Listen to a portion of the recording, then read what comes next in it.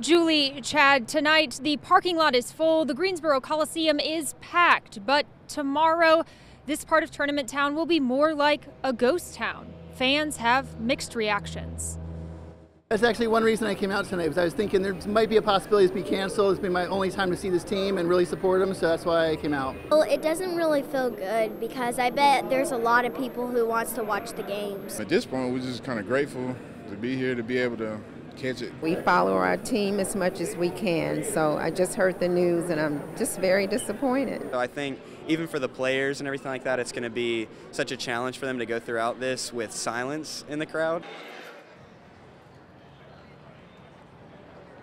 Expect similar sentiment next week when first and second round games of the NCAA tournament are played here at the Coliseum. No fans are allowed then either. It's a shame for basketball fans who've waited for this month for a long time.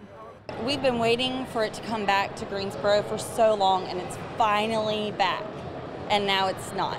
So it's really disappointing. I agree that it should have been made, but if they're making this decision, they should have made it a week ago. If they're trying to take into account everyone's safety, that's the most important decision. I think it's taken away from the fans and also taken away from the players to have the support of their fans.